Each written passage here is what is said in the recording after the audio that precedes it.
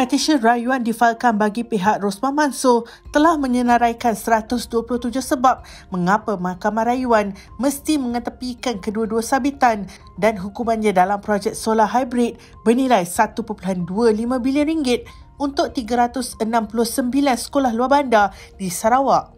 Petisyen itu yang menggariskan Hakim Perbicaraan Zaini Mazlan dikatakan tersilap fakta dan undang-undang difailkan di Mahkamah Rayuan semalam melalui Peguam caranya Akberdin & Co. Peguamnya berkata, isteri bekas Perdana Menteri Najib Razak itu sepatutnya dibebaskan tanpa dipanggil membela diri kerana pihak pendakwaan gagal membuktikan semua unsur dalam 3 pertuduhan rasuah yang dihadapkan ke atasnya. Zaini telah memutuskan pada 1 September bahawa Rosmah 70 tahun meminta 187.5 juta ringgit daripada bekas pengarah urusan Jepak Holding Sdn Bhd Saidi Abang Samsudin menerusi bekas pembantunya Rizal Mansor.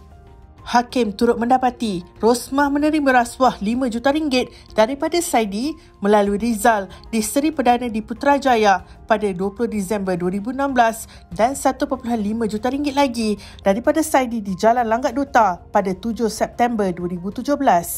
Rosmah dijatuhkan hukuman penjara 10 tahun dan denda 970 juta ringgit.